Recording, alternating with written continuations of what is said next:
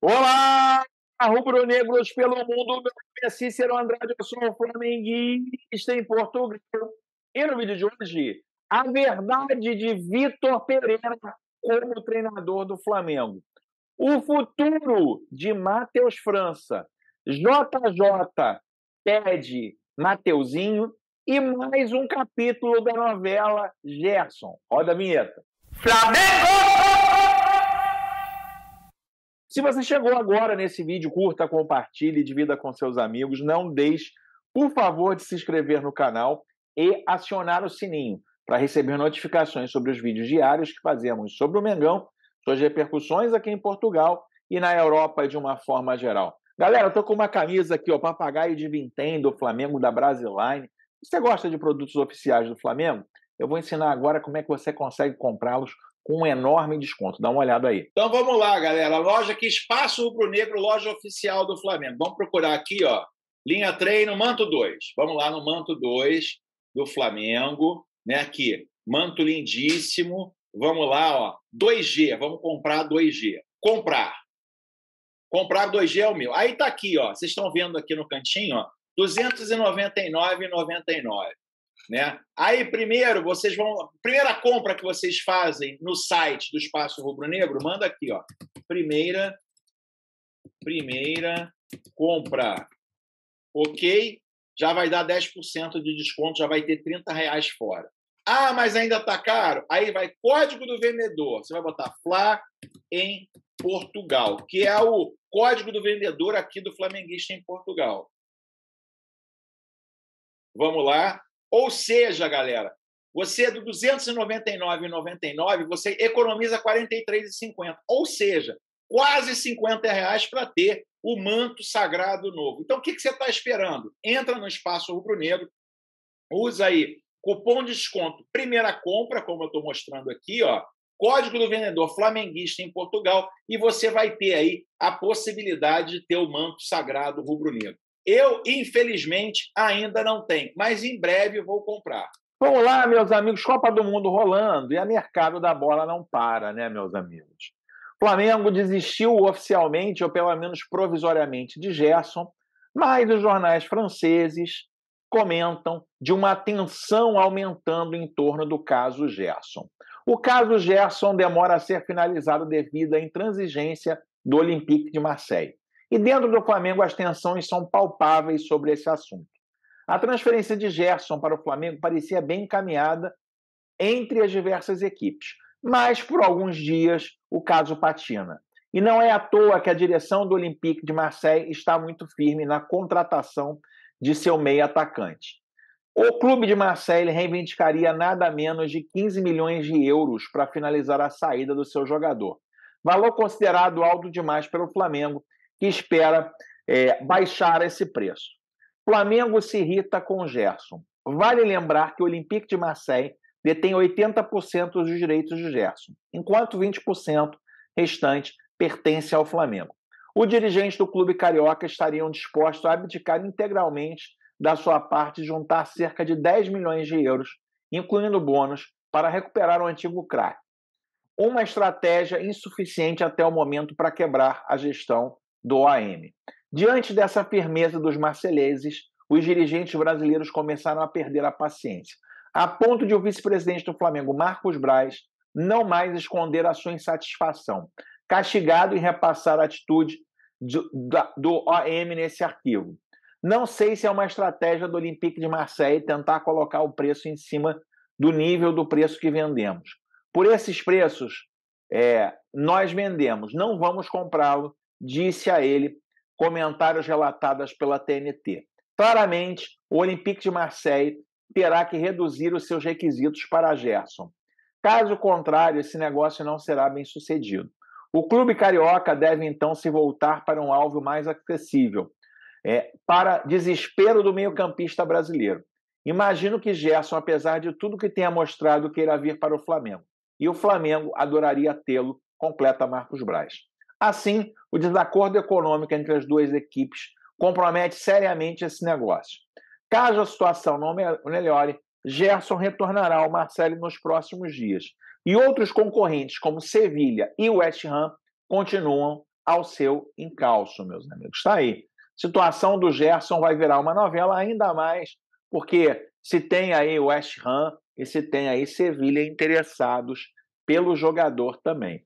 Outro jogador, em falar em negócios, meus amigos, outro jogador que tem aí o seu futuro no Flamengo bem questionado é uma prata da casa, que fez muito sucesso esse ano no time B do Mengão.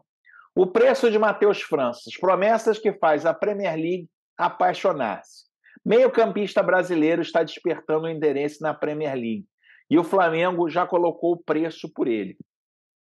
O Brasil está repleto de jovens, jornal espanhol, está repleto de jovens jogadores muito talentosos, jogadores da altura de Vinícius Júnior, Antony, Martinelli e Rodrigo, já deixaram o país sul-americano com um grande futuro. A Canarinha continua a produzir essas grandes promessas como o Endrick, que está na mira das principais equipas da Europa. E Matheus França, que foi recentemente integrado a essa prestigiada lista. Conforme relatado por Fabrício Romano é o cara bambambam aí do mercado da bola.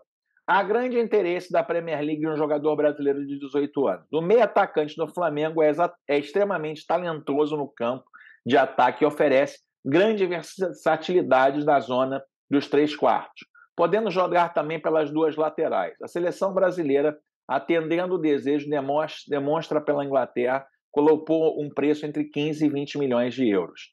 Meus amigos, são vários clubes desejando aí a contratação do Matheus França. Matheus França é um jogador que, em função da idade, em função do que tudo que ele pode apresentar, tem vários clubes no mundo querendo o jogador. Da Premier League, Crystal Palace e Newcastle. São dois times que querem o Matheus França. Eu queria saber de você, você manteria o Matheus França mais tempo vestindo o manto sagrado rubro-negro ou aceitaria uma proposta de 15, 20 milhões de euros pelo nosso jogador?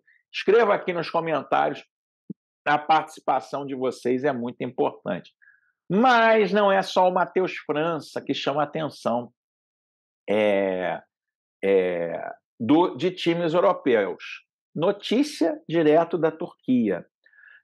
Jovem lateral direito do Brasil para o Fenerbahçe. Ação tomada para Matheuzinho. Fui informado que o Fenerbahçe continua trabalhando na transferência do lateral direito brasileiro Matheuzinho, de 22 anos, do Flamengo. Intervieram.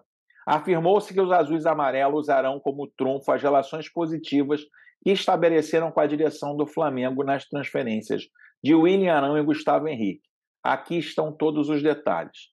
Em linhas às exigências do treinador Jorge Jesus do Fenerbahçe, os trabalhos continuam para a transferência interina. Uma nova reivindicação veio do Brasil ontem.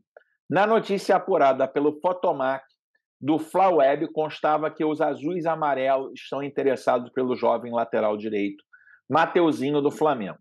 Foi afirmado que o Fenerbahçe está disposto a pagar 15 milhões de reais, cerca de 2,7 milhões de euros pelo jogador de 22 anos.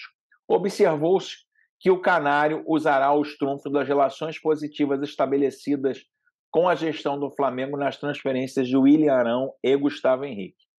4 gols e 14 assistências em 120 jogos. Conta-se que o Flamengo também está interessado na venda de Matheuzinho.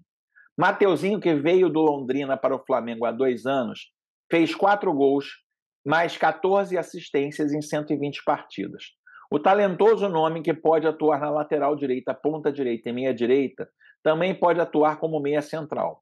O valor de mercado do jogador é de 1,71 milhões, que tem contrato até 2026, e de 8 milhões de euros. Afirmou que o Flamengo aceitaria sentar-se à mesa para negociações do Matheuzinho e que Fenerbahçe poderia fechar a transferência aumentando um pouco mais a sua oferta. Meus amigos, o Matheuzinho, Flamengo, eu gosto sempre de lembrar, Flamengo, na última janela, negou uma proposta de 5 milhões de euros do Southampton, da Premier League. Não quis vender. Não sei se venderia para o Jorge Jesus, né? Queria saber de você, meu amigo. Você venderia o Matheuzinho para o Fenerbahçe para ser companheiro de equipe do Gustavo Henrique e do William Arão, que é o grande craque do Fenerbahçe, né? A gente vê aí os gols do Valência, artilheiro da Copa do Mundo, mas lá no Fenerbahçe, o cara que é idolatrado, porque tem sido idolatrado pela torcida, tem sido o William Arão. Você venderia o Matheuzinho para lá? Escreva aqui nos comentários. Meu amigo, principal notícia do vídeo, né? Todo mundo já viu, né? Saiu no jornal Record aqui de Portugal. VítorPereira negocia com o Flamengo. Treinador português é forte hipótese para render Dorival Júnior. VítorPereira está em negociações com o Flamengo. O treinador português é forte hipótese para render Dorival Júnior no comando da equipa. Sabe Record. VítorPereira deixou o Corinthians a 13 de novembro e terminou o brasileiro em 4º lugar. A zona de acesso à fase de grupos da Libertadores com um total de 65 pontos. Menos 16 do que o campeão brasileiro Palmeiras de Abel Ferreira. Fruto de 18 vitórias, 11 empates e 9 derrotas. Com saldo positivo de 8 golos. 44 marcados, 36 sofridos. Sem qualquer títulos conquistados desde que assumiu o comando técnico da equipa, VítorPereira conseguiu chegar às meias finais do Paulistão, aos quartos da Libertadores e ser finalista da Taça do Brasil. VítorPereira justificou o adeus ao Corinthians com razões de natureza familiar, nomeadamente um problema de saúde da sogra. Abre aspas, sinto-me muito triste e queria continuar esse projeto, mas não tenho hipótese nenhuma. Não vou para clube nenhum, vou para canto nenhum, vou para casa. Tenho de ajustar a estabilizar um pouco o processo da doença da minha sogra, que está em viver na minha casa. Por isso, tenho que voltar para lá. Queria ficar aqui, mas não posso. O dia a dia do Corinthians é uma tranquilidade. Toda a gente me apoiou. Grandes amizades com o presidente. Nunca tive problemas. De vez em quando inventam coisas que nunca tive problemas. É muito fácil liderar esse plantel, muito fácil, disse a ESPN. Meus amigos, de fato saiu a notícia aqui em Portugal, no jornal Record, né, que o VítorPereira negociava com o Flamengo. Vamos lá, Jornal Record faz parte do grupo CMTV. Né? Quero deixar com muita clareza para vocês aqui.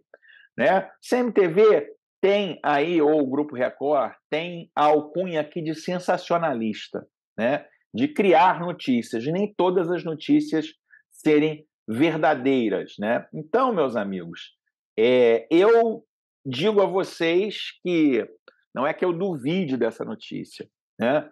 Mas, em função das declarações do VítorPereira na saída dele do Corinthians, simultaneamente a isso, em função do que a gente vê aí em relação a esse meio de comunicação, eu aguardo um pouco, vou aguardar um pouco, consultar outros meios de comunicação para ver se essa notícia ela realmente se confirma, e aí eu trago para vocês.